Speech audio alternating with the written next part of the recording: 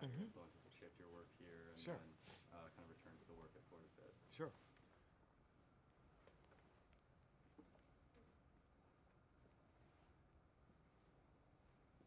Since becoming president of the Ford Foundation, you've been tackling inequality. I'm wondering how you would define inequality and how you came to see it as the defining social problem of our time.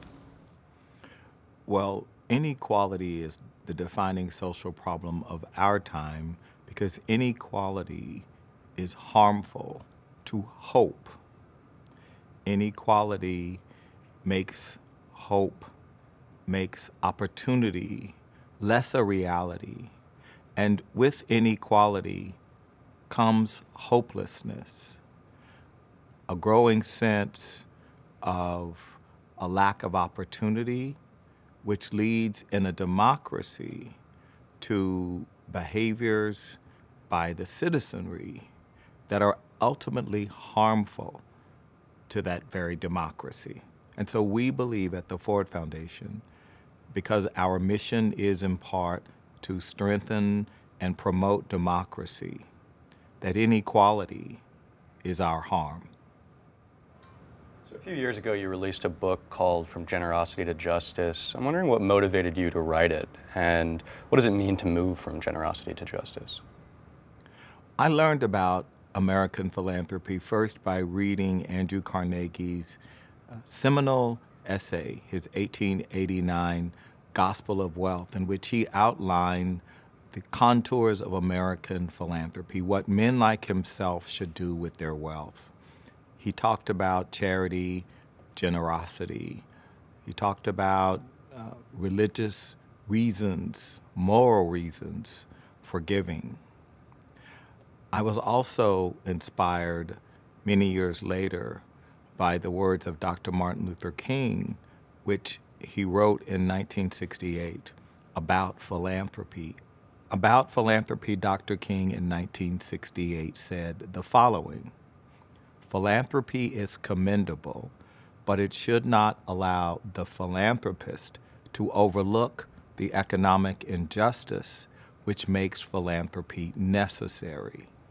So what Dr. King was saying was something in contrast to Carnegie's words. He was saying that yes, generosity and charity are important and necessary, but not enough. Dr. King said that the work of philanthropy must be about dignity and justice, not just charity and generosity. As the person at the top deciding what causes to prioritize, what goes through your mind? It strikes me as this gigantic, almost existential dilemma. What goes through my mind leading the Ford Foundation is my accountability and responsibility to the mission, to the demands of our time, to being effective and relevant and having impact ultimately. And what are the pathways to impact? How does one think about strengthening democracy sitting here at the Ford Foundation? You made a point of discussing how your early years continue to shape your work today. I'd love to hear how you would describe your childhood. I was very, very lucky. I lived as a boy in a country that believed in my potential. I was born in a small town in Louisiana in a charity hospital. My mother fortunately moved my sister and myself to a small community in Liberty County, East Texas, a town called Ames, Texas. It had about 1,000 people living in that community at the time. We lived on a dirt road in a little shotgun house. And I, on one occasion in 1965, had a life-changing experience. We were visited by a woman talking about a new government program that President Johnson was instituting that summer called Head Start. So I was very lucky to be in the inaugural class of Head Start in Ames, Texas in 1965. Tell me a bit about your parents and the influence that they had on you as a boy and the ways that they've continued to shape your life today. Well, I never knew my father, so I can't really opine on him, but I can certainly say, knowing my mother very well over all these years, that she left an indelible mark on my life, because she was supportive of me in every way, although she didn't have the means to always provide for luxury. We were never poor in my mind. We always felt like we had what we needed. So I was lucky. I think when I reflect on my work here at the Ford Foundation today, and I reflect on my work, what prepared me, when I was a 13-year-old boy, I got my first job. I was a busboy in a restaurant. And what I learned from that job, first, is about hierarchy. When you're the busboy, you and the dishwasher are the lowest people in the organizational hierarchy of a restaurant. And when you are the busboy, your job is to, first and foremost, be invisible, to go around the room and, as discreetly and quietly as possible, take away the things that other people discard, the things that people reject and don't want. And you're to do that without in any way being visible. And often to the guests, I was invisible. I wasn't acknowledged. I wasn't necessarily extended any real dignity or recognition for the fact that I was a human being standing in front of someone. And when I think about the problems of the world today and our work at Ford, I think about what it feels like to be invisible, to feel that others don't see your own humanity, and others certainly don't extend dignity to you. There are too many people in the world today who feel this way. And our work at Ford is to ensure that as many people as possible in the world experience dignity.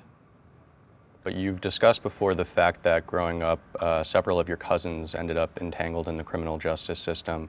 I'm wondering if you could talk a little bit about that and how it shaped your understanding of yourself and the world around you. Well, there's no doubt that as a boy growing up, I had wonderful experiences with my cousins. I recall playing in open yards with them. I recall just doing the things that young boys and girls do with their cousins and siblings, especially if you're a big family and in small towns.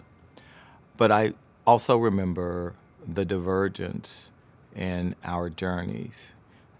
Because I didn't live in the towns where they lived in Louisiana, and I had a very engaged mother in my life, I saw what happened in their communities. I saw the widespread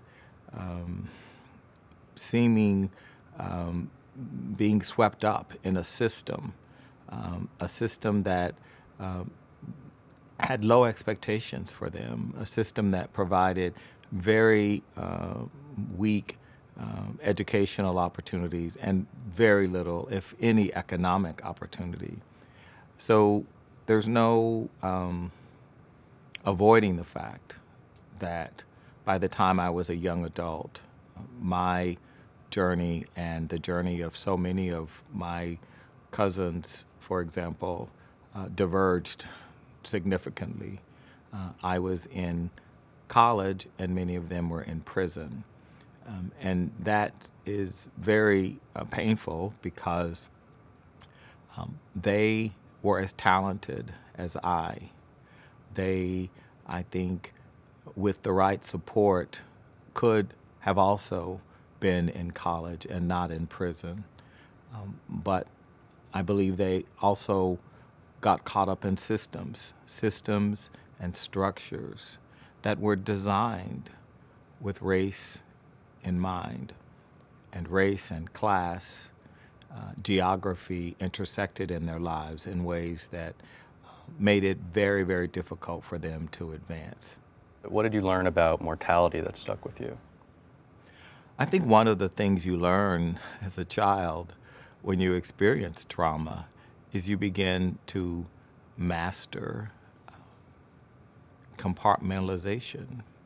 Compartmentalizing is a critical ingredient to success if one is to stay focused and clear in your aspirations, your ambitions, and your goals in life. And I absolutely learned that as a young child, and it's something for good and bad that as an adult I realized I know a lot about. Do you ever experience fear as a child? Has fear played a role in your life? I never experienced fear. There was no doubt there were times I experienced physical fear, for sure. But I was always clear that I wanted to do better. I was motivated more by a desire to please than I was by fear, if I'm to be honest. One of the things that you learn as a child is when you do something good or that is perceived as positive, it pleases your parents, it pleases your family. And one of the things that kids like me learned early on was how to please our parents. You pleased your parents when you did well in school. I pleased my mom when she'd go to the beauty parlor and someone would say, I saw Darren and he won this award, or this very positive thing happened. Well, she glowed with pride.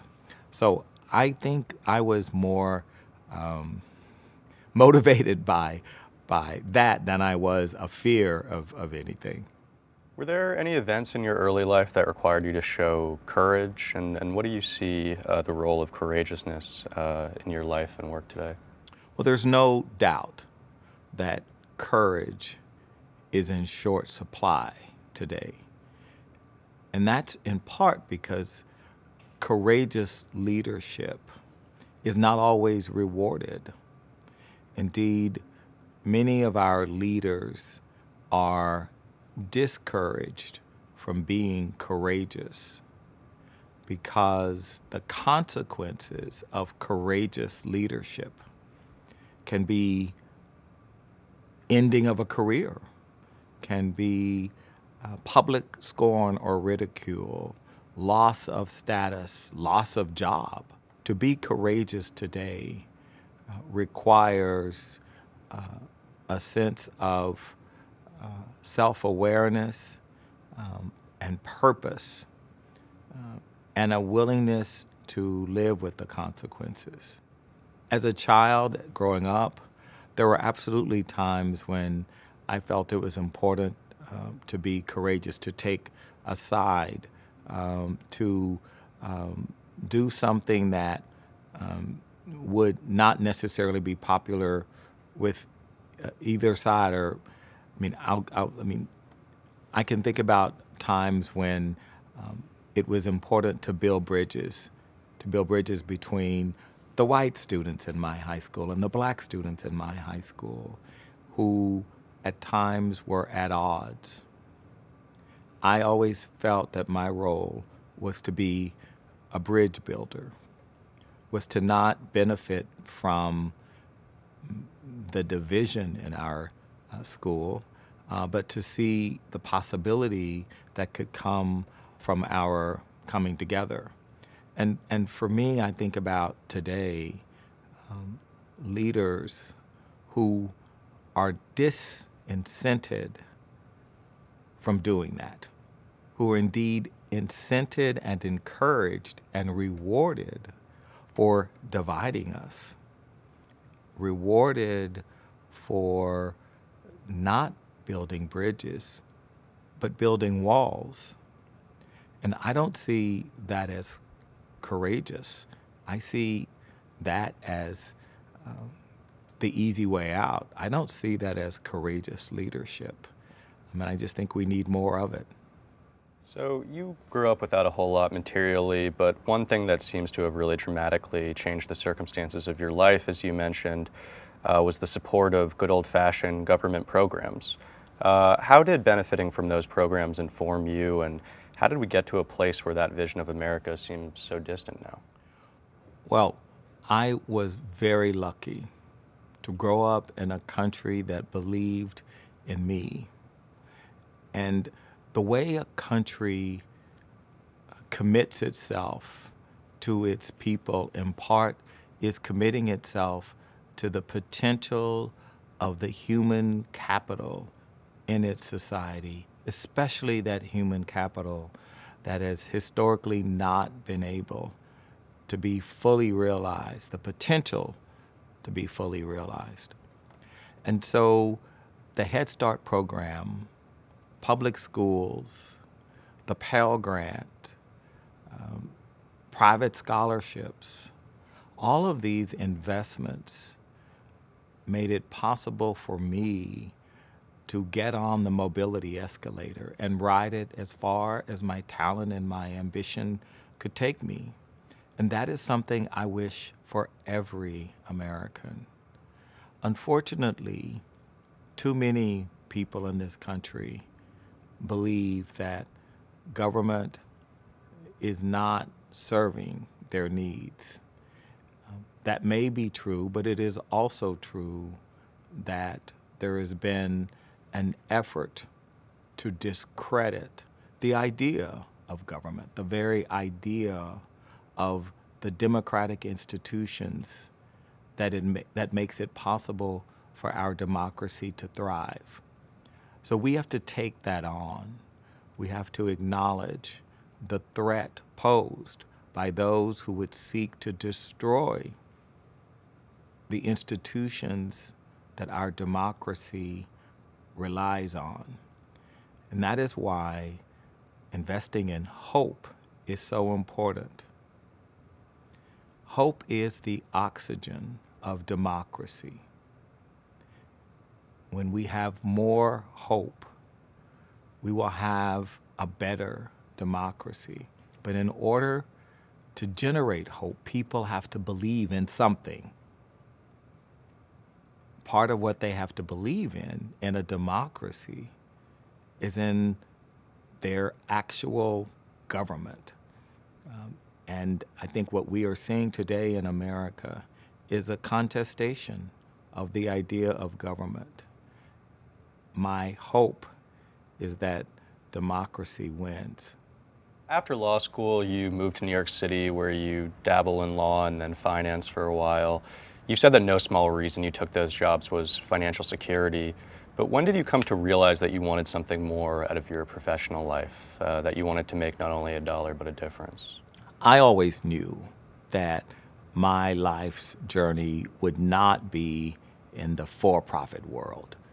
For me, I was aware from the beginning that my time on Wall Street, for example, had an expiration date, that I would not be happy simply waiting for the bonus each year and piling up money.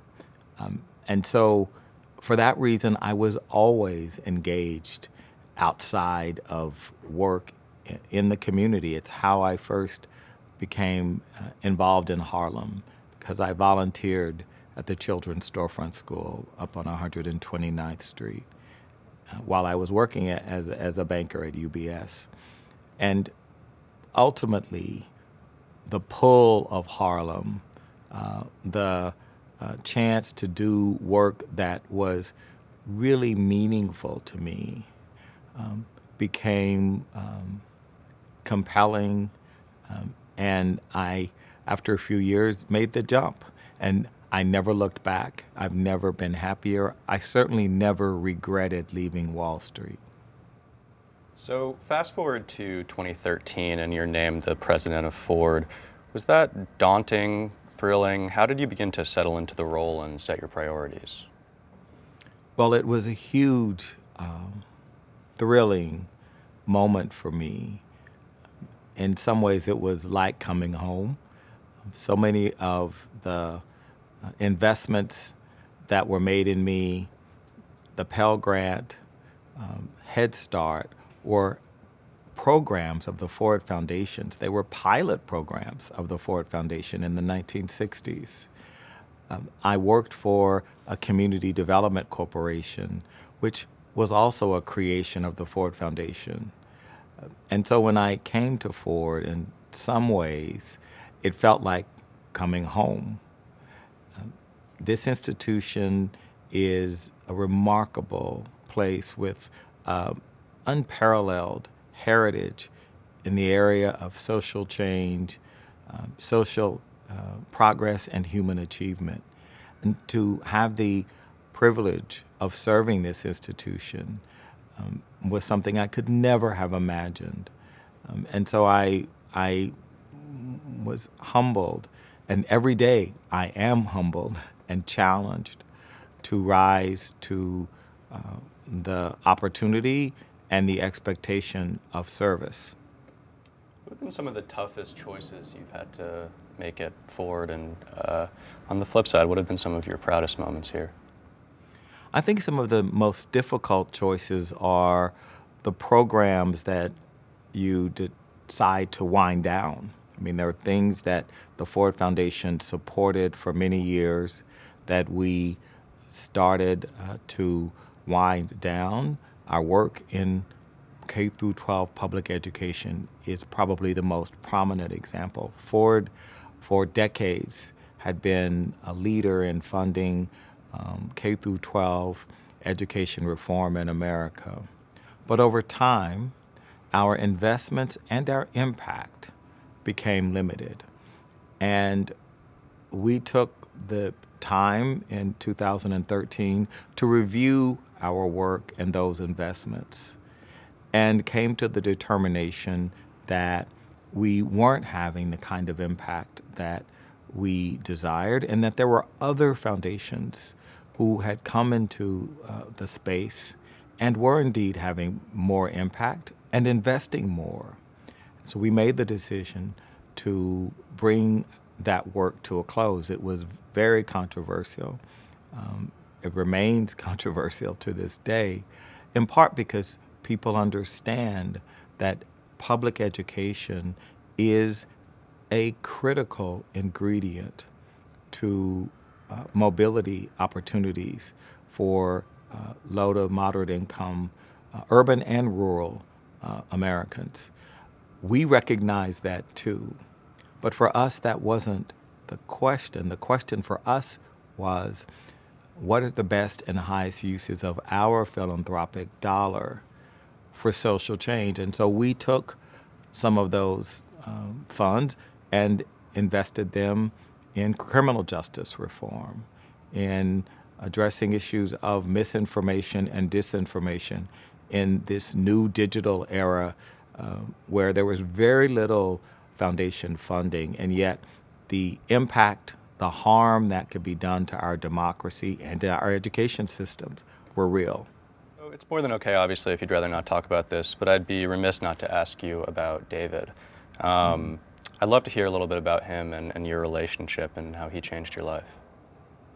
Well, David Beitzel came into my life almost 30 years ago. He was a remarkable man from a very different background, very different personality, but a person of remarkable integrity and character. He taught me about everything I know in the arts, especially the visual arts.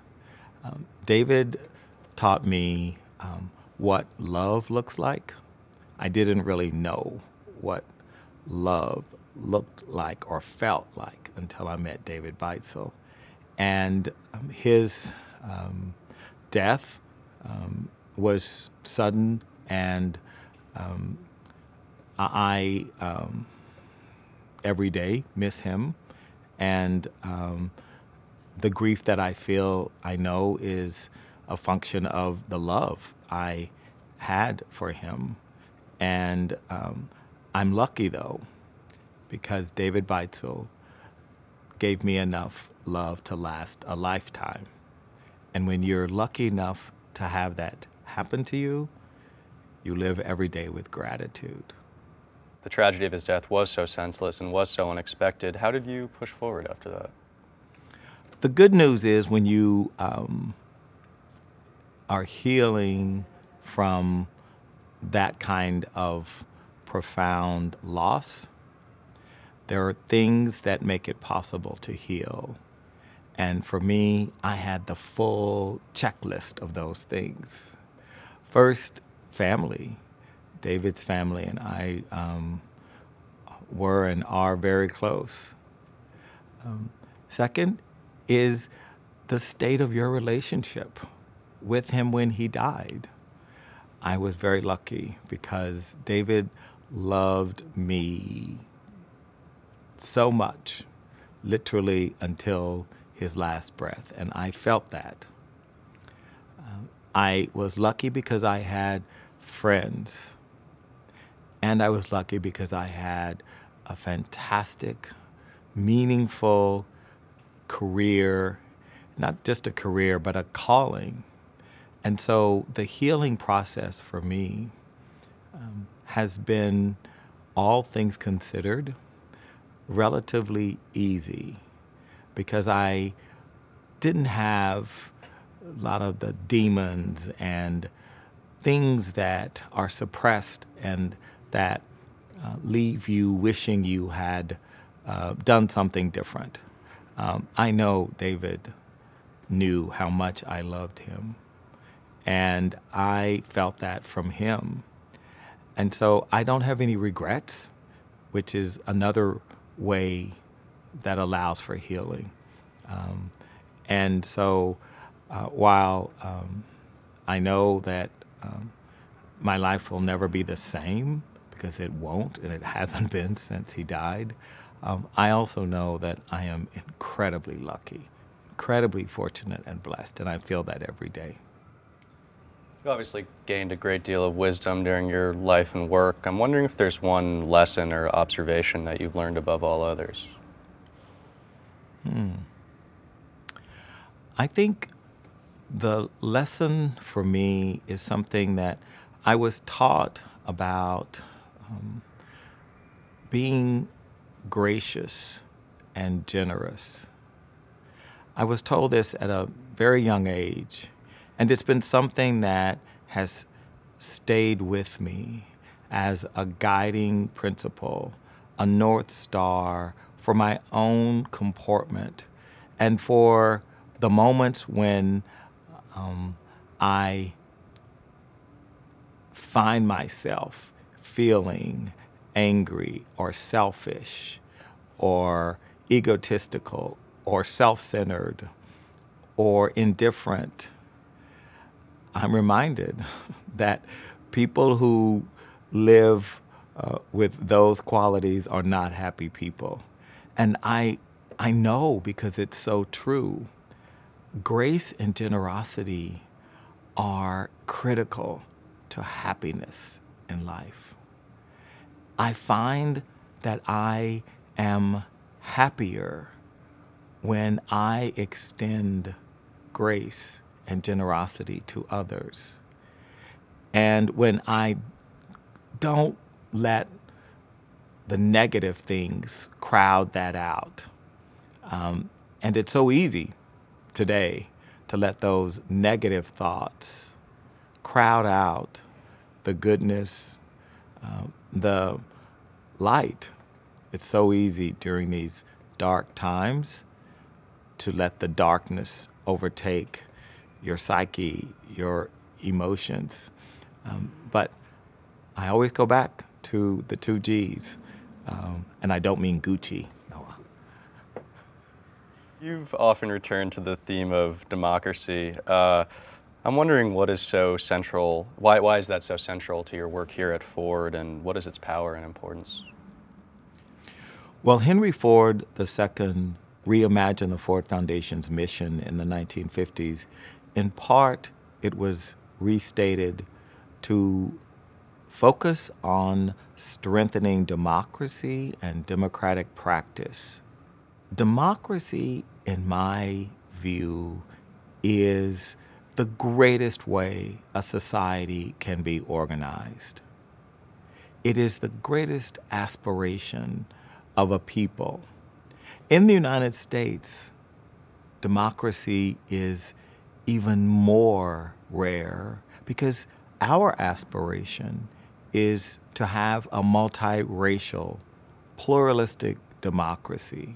That may not have been the idea of our founding fathers, but they indeed did create the mechanisms, the legal foundations for a multiracial, pluralistic democracy. And I believe that experiment is worth fighting for. And at the Ford Foundation, that is what we do. We are freedom fighters for democracy because we believe that democracy is our future and that it is worth fighting for, but that we cannot take it for granted, that we cannot presume that it will exist merely because we wish it to. We have to invest in democracy, in democratic institutions, and in ensuring that everyone participates. Democracy cannot be parsed out. It can't be rationed. It must be available for everyone. And we believe this is our work.